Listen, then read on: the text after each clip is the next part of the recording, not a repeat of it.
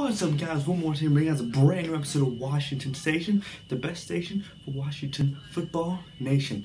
Now today, obviously, I'm going to be talking about the heartbreaker, the absolute heartbreaker that was on loss versus the Detroit Lions yesterday. Our team fought hard, coming back from 17-3 at halftime, down at 1 point, 24-3, to make it 24-24, and for the Lions to win off a walk-off 59-yard touchdown. Oh, contact's messing up. 59 touchdown. Absolute heartbreaker from Matt Prater. Can't think I miss. Like once in his life. Just once. Miss. That's all I ask. But no, he has to be like probably a Hall of Fame kicker and make it and blah blah blah blah blah blah. It was definitely a heartbreaker. After the game ended, I just kind of stared at the screen for probably about like 10 minutes, and I was just kind of like, let's see, I'll race this cup. I was kind of like, for 10 minutes just straight, I was like, what just happened? Because we were on such a comeback. Alex Smith's first start back, which was awesome. No touchdown passes, but he had a career high 390 passing yards, being 38 for 55 passing. Not bad at all when you're asked to pass almost every single play of the game. Gibson had a good couple touchdowns. Remember, was it McKissick or Barber that had the touchdown? I think it was McKissick, but I'm not 100% on that. Cam Sims is stepping up, man. He had, 54 yards, I think? Throwing 4 catches, I think. Maybe 55. Absolute baller there. Absolutely just balling out there. I think he's doing amazing. He's really stepped up to the play. I think he's solidifying his spot as receiver number 2. He's doing much more than Dontrell Inman did at receiver number 2, that's for sure.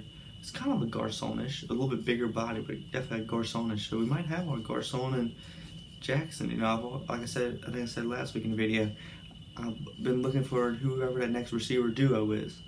That has to be exactly Deshaun and Garcon, but something that resembles just that versatility that the duo had, and with the slot with Jamison Crowder at the time, which we have, and Steven Sims. It was good seeing him get some looks yesterday.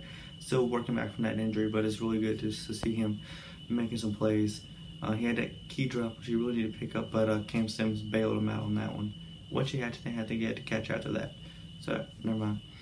Logan Thomas had a couple really good catches. O-line, for the most part, did really good. Alex Smith was sacked a couple times earlier in the game, but other than that, played really good.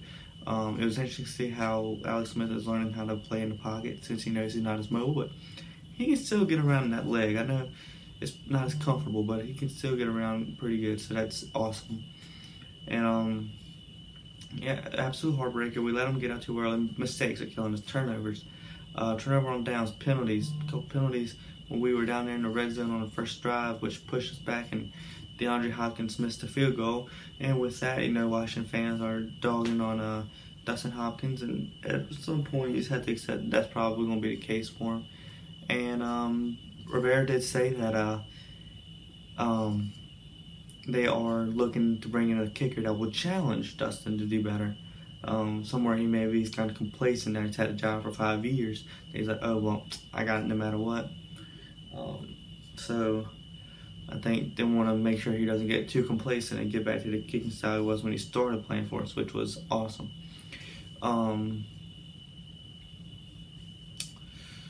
So I was saying, I did want to say, for those going after Chase Young on that penalty, yes, was it a dumb penalty? Yes. Yes, it was. But it did not cost us the game.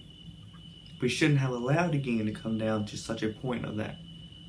And that play really wasn't the one that solidified that field goal for the Lions. I mean, it helped, but what really solidified it was they had 3 receivers out wide on the right.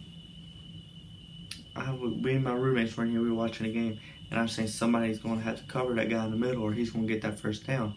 Not a single person covered him. He got it to whatever yard line it was and got down. I'm like, oh, well, we just lost, because Matt Prater's money from that range, pretty much. So, it was painful. I kind of knew it. I was like, why did nobody cover that? Why did nobody like, hey, open receiver, they only need like what, 10 yards? Somebody go cover that man. Nobody did, which was absolutely heartbreaking. And especially for Alex, you could just see the heartbreak on his face when they cut to him after it, because he had such a good game on his first start back. and it's in our division. These are games we have to pull through. We have to win these games. Our division is terrible. We've lost 7 games and we're only out at the top of the division about a game. So these are games we have to win. We have to start going on a winning spree. We have to beat the Bengals this week. We have to beat the Cowboys next week. We have to beat. We're not going to beat the Steelers, but let's say we have to beat them. You know, we're not going to beat them. We have to beat the Eagles the second time. That could be the game that decides the division. Whoever gets the 4-12 first wins the division. Yeah, so it's really going to come down to it. We're going to have to beat the other teams we play. I can't remember all of them. What division? Oh yeah, we got Seahawks and the Niners. Oh yeah, so woof. Did we ever play the Niners? I don't remember this season. I don't remember exactly what's happened all season, so I don't think we've played the Niners yet. We haven't. We can probably handle them. And Seahawks, I don't know what's going on with them. But yeah, so December's gonna be a big month for us. Winnable games, some that are out of our reach, but maybe there's the games that we just upset and win. You never know. Absolute heartbreaker.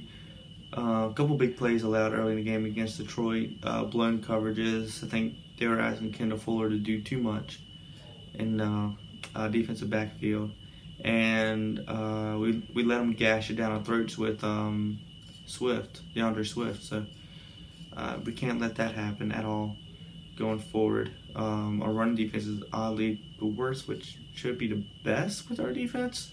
Our pass defense is actually better.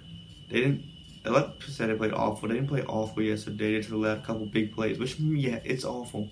But, like, overall, in the game, plays that were allowed, it wasn't too many big plays. Screens hurt us. Yeah, it was batteries up. But, it was just a heartbreaker, that's for sure. It was such an awesome effort in the second half. John Allen says, you know, we didn't deserve to win it because a game is about playing 2 halves, and we only really played 1 half yesterday. Too many red zone opportunities while we're not coming through. Time of possession, we owned it, and we didn't win, which is really weird. We had 20 minutes of possession and only 3 points at the beginning of the game, which is really bad. So it's minor but big stuff we have to work on going forward. And it's on to Cincinnati. We got to put this game behind us. And, you know, Chase Young owned up to his penalty. It cost us, maybe, but it wasn't the defining moment of Lions win. So, yeah, heartbreaker, but got to move on. It's what we're used to as Washington fans. So I hope you have a great day. Make sure to stay safe. Thanks for watching today's video at Washington Station. Make sure to subscribe if you haven't already. Make sure to hit that thumbs up button if you like today's video. Make sure to hit that bell button to be notified every single time I put a brand new episode of Washington Station or video to my channel. This week is the last week of videos that will be recorded here at Liberty. We'll be back home next week for the holiday break, which is actually until mid-January. So you're going to get a lot of the green screen is going to be back. The audio is going to be better with the mic, so it's going to be a great time going forward. 1 or 2 more videos this week, we'll see. And I'm excited to get back to higher quality videos.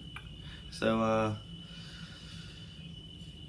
yeah, so I hope you have a great day. I'm Will Morris. Thank you for watching. I'm out. Peace.